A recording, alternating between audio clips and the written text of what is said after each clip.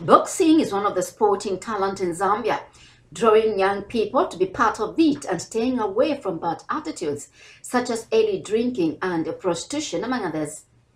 In the history of boxing, Francis Zulu, popularly known as Galagata, for over 3 decades has been the Zambia national heavyweight champion. And on Tuesday in Lusaka told journalists his desire to form boxing promotion. I was born in Tendere. I started boxing and it's where I was used to watch Motimwale, such as Sandamuti, King Broto Mwanza and Enoch Chan, who took boxing by storm between 70s and the 80s. My appeal to the member of Parliament of non-constituents and the Lusaka City Council to help us fund a place in the area so that I can start grooming upcoming boxers who will become the greatest boxer in Zambia as the country. Those who emanate my great career, which has been over 3 decades as the Zambia national heavyweight champion. During the same period of time, I was African IBF contender. I won the Global Boxing Union title against Zimbabwean Tausani Due in Lusaka, Commonwealth contender. I want those guys to carry out from where I left and discover their talent. Galagata has therefore appealed to sponsors to come on board and contribute financially to his vision of boxing in Zambia. What this building of the great vision, what I have from the Zambia.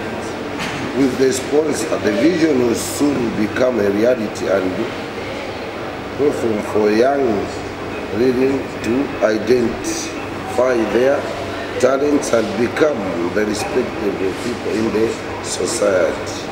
Meanwhile, humanitarian activist William Inambao says that there's need for well-wishers to help young people be productive to avoid indulging themselves in illicit activities. During their colleges or they completed their grade 12, they are just engaging themselves into issues of beer drinking. Beer drinking, smoking, prostitution is not really something really good. It's something that can bring them shame, that can also cause death. So I would encourage all of them to find something that they can do in life that can really help them. If they can't find something, let them join other organizations where they can be volunteers, or they look for a place, or even to the church. Maybe in the church they do play music, they can join the music group. There are so many things which are really happening. We shouldn't always just depend on the government to say that until the government releases the funds, that's when we can do businesses. No, it's not supposed to be like that. Let us be active as youths, because we are the future of the country. If we are not active, then it means the country is not going anywhere. Because beer drinking, it won't take us anywhere. Prostitution, it won't take us anywhere. Our family will start just suffering because of the wrongdoing that we are doing. So I'm encouraging youths to start now opening up your eyes and start listening to things that you can really see, that can really help you to succeed, to go somewhere else. Don't wait for the government to give you employment. Start thinking about what you can do. There are so many things that you can do. You can still join sports, so many things that you can do.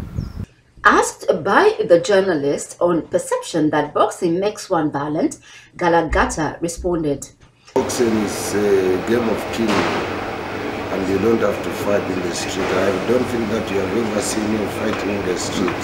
It doesn't mean that they don't provoke me. They provoke me. Be as a boxer, you need to have discipline, 100% discipline. You need to have sober-minded. Every time we respect the young people, we respect the children and the people that give you back your respect. Pamela Mlenga, CBC News, Lusaka.